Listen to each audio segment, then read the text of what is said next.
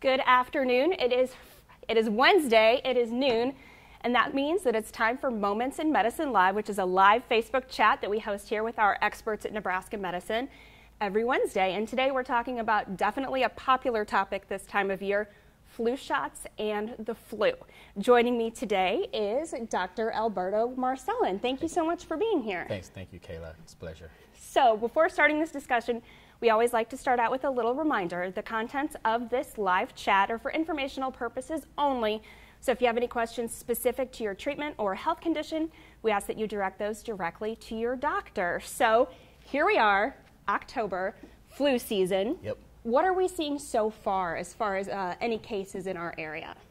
Yeah, so it's very early in the flu season. Of course, October 1st is when we start. Luckily, in Nebraska so far, because it's so early, there's not a lot of flu cases coming out. So I believe the CDC mentioned about 30 cases so far, starting from September 29th. And again, just because it's early doesn't mean you don't have to come in and get your flu shot. It means now is the time to get the flu shot. Correct. So who should get vaccinated? Right. So, I mean, anybody should get vaccinated from 6 months to older, right? It's very important for our patients from 6-month-old to 8 years old to get vaccinated early because they need a second shot.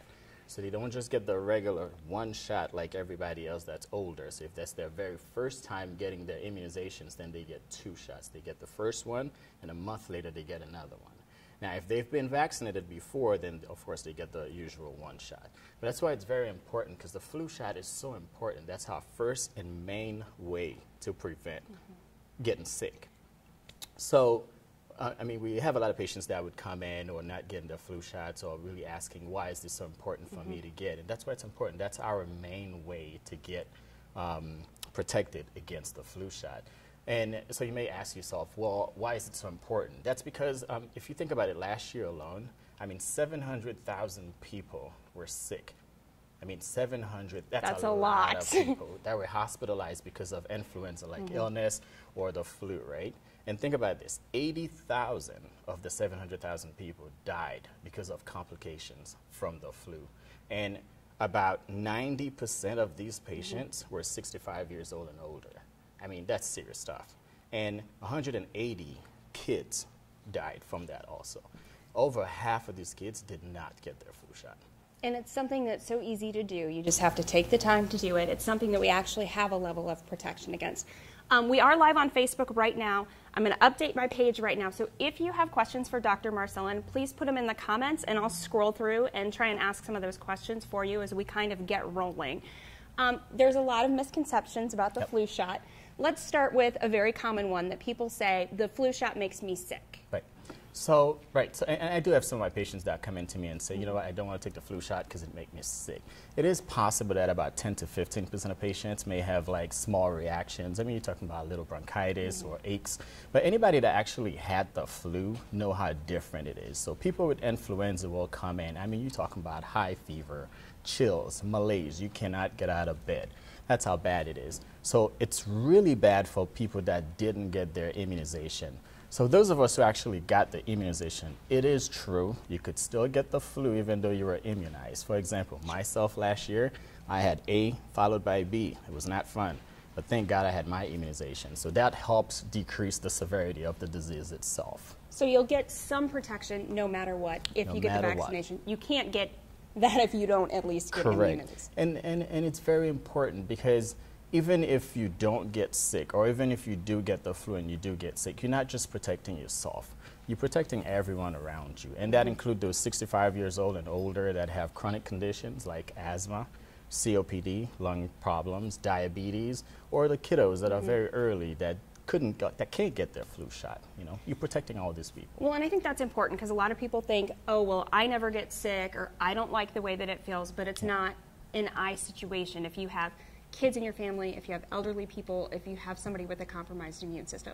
Correct. And you can actually be contagious before you start to show symptoms too, is that? That is correct. The flu is very, very contagious. Think about this for a minute.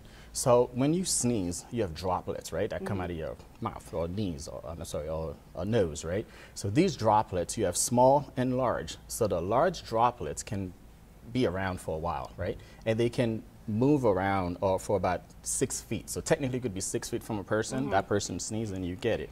Very contagious. If you breathe in the little droplets. It's not just gross. It can really it is get gross you sick. and contagious, yes. I mean, these droplets, you can inhale them. They can fall in your mouth, and then suddenly you have the flu. And you're right. So you could have the flu and not know about it. But if you come in to see us and get tested, then we can know about a day or two before you even start showing symptoms. Now, the flu usually lasts about 7 to 10 days, a little longer in kiddos, right? But come in early. You want to be seen within 48 hours. If you come in, you've been seen within 48 hours, then we have the chance to treat you properly.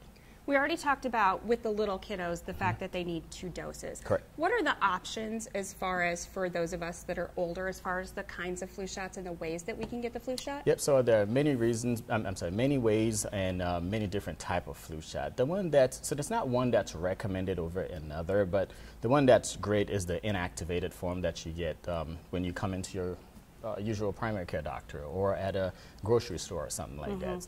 You do have the flu mist. This year, actually, the CDC kind of go ahead and say, hey, we're going to go and try that again. So that's when it's easy. You put it in the nose, you spray. Not my favorite because there are so many regulation, basically, before you get it. You can't get it if you younger than 2. You can't get it if you over 50. You can't get it if you're wheezing. You can't get it if you have asthma. So too many regulations. So that's why I usually say, hey, let's go with the immunizations if you're able to get it. It's just kind of a moment of a poke if you get the actual shot. Now, I'm a parent, and I know I've gotten the mist for my kids before because it's easier because I think it gets you away from the guilt of the needle. But talking to you about it today, I can understand that. You work with kids all the time. We're actually here at the Chalco Clinic off 168th and Giles, where you see the kiddos of all ages. I think this is tough for parents because it's hard to tell your kid, well, this is going to hurt, but it's for your own good. How do you recommend parents prepare their kids for getting a flu shot? So I think it's definitely based on the type of child you have. You can use, there's really 2 big methods out there. So some parents will say, hey, I'm going to let my son know, hey, we're going to go in there, we're going to get a flu shot, it's going to hurt. Kind of prepare them. I mean, that's my favorite, to be honest with you. The others is wait and see. You come in, hey, you're going to get a flu shot, right? So, I mean, they all have positive and negative. If you wait, then then the kiddo's like, oh, God, no, I don't ever want to come back here again because I'm going to get poked, right? But then if you tell them ahead of time, then they know about it. Then they know they're coming for the flu shot, and they get to pick their favorite little Band-Aid. I'll take them out for ice cream. Take me out for ice cream. I mean, doesn't that, right? I actually bribed my kids with Nerf guns this year, so there you go. Great, let's go out and have fun. Do you need one? We can ice cream, Nerf guns. See, it's all good as long as you get them that protection. That is correct. Pregnant women, what do they need to know about getting vaccinated? Very, very important for pregnant women to get vaccinated. Well, then you ask yourself, why? Well, if you give birth, remember what we said, 6 months and older. For the first 6 months, your child doesn't get any protection. So the only protection they get is from you. And that's if you were vaccinated prior to that. I have a question that just came in. If my 7-year-old gets the flu and I catch it early, can you prescribe Tamiflu or something like that?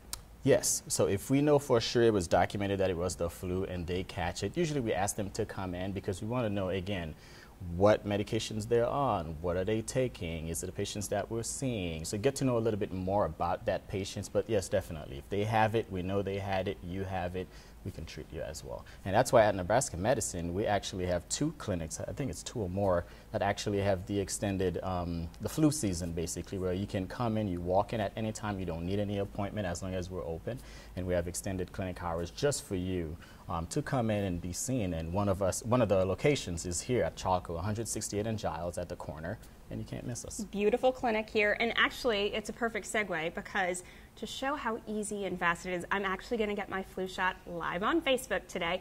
Bridget's going to come over and she's going to get me prepared. I'm going to ask you one more question while we're getting ready there about the flu itself, because I think some people are like, oh, I threw up for 24 hours, I had the flu. But that's not the same thing at all. So can you talk about the actual symptoms when people need to be concerned that it might be influenza that they're looking at? Right, so it's very hard to say, is it influenza, is it a cold? That's because the flu and the cold, they have so many symptoms that overlap, right? Most people that actually had the flu before will know they have the flu again, just because it's high fever. You can't even get out of bed. Your joint aches, but it doesn't start like that. I mean, it is sudden, but I mean, these symptoms can progress and get worse and worse and worse, right? So cold, flu, similar symptoms. Sure. Best way to know is to come in and then we test you and we know for sure. And the best way to make sure you don't wind up with the flu is to get a shot. So Bridget's going to come over. Protection. I wore short sleeves today so that I could get poked. And this is my first and only flu shot that I need this year. I've had it before. People can expect maybe a little discomfort at the shot site. What do you tell people who maybe are finally getting a flu shot for the first time? I tell them Bridget's going to do it. And she's doing it. No, but it's just a little poke. And you're saving lives. 80,000 people died. 180 kids are dying. I mean, if this is what we can do to help the people around us, those we love, let's get it done. And it's not just about you and your pain. It's about those you love. Okay, Bridget, go ahead. You don't have a microphone, so lean in nice and close to me. What questions do you need to ask me? Have you ever been diagnosed with the Guillain-Barré syndrome? No. Okay. Have you had a fever or felt sick or ill recently? No, I feel great, actually. Okay. Any allergies to eggs? No. Okay. And have you had a serious reaction to the flu vaccine in the past? I have not. Okay. Then you're good to go. Okay, you guys can look at this. I prefer to not look at the needle. If there are people that answer yes to those questions, I assume that there are other ways for them to get vaccinated. Correct. But the most important thing is that we're going to go for ice cream after this. You heard it. He's going to take me out for ice cream, and where there's a lot of good options. Yeah, just... There we go. Oh, there's a piece of cake. It's all over. It is. Perfect. And see, I get a nice standard Band-Aid, but I'm assuming if I wanted a princess Band-Aid or a robot Band-Aid or something like that, it would be an option. We can make that happen. Yep. We can make that happen. So thanks to all of you for tuning in to another Moments in Medicine Live. If you would like to make an appointment with a provider like Dr. Marcelin, start at 1-800-922-0000, or of course you can always go to our website, nebraskamed.com. And if there's any questions that we didn't get answered today, we actually have a great Q&A article on the flu shots with Dr. Marcelin himself. So any final words for the people out there today about the flu? Sure. I mean, we're here for you. It's still early. Come in and get your flu shot. If you do have kiddos, bring them early now, because they have to, like I said before, a month later they need another one. It takes about 2 weeks after you take the flu shot for it to be in full effect and being able to protect you. So you want to start early. You don't want to wait later, around late November or December, when the flu's out there in full-fledged. Get it taken care of now, and get an ice cream cone while you're at it.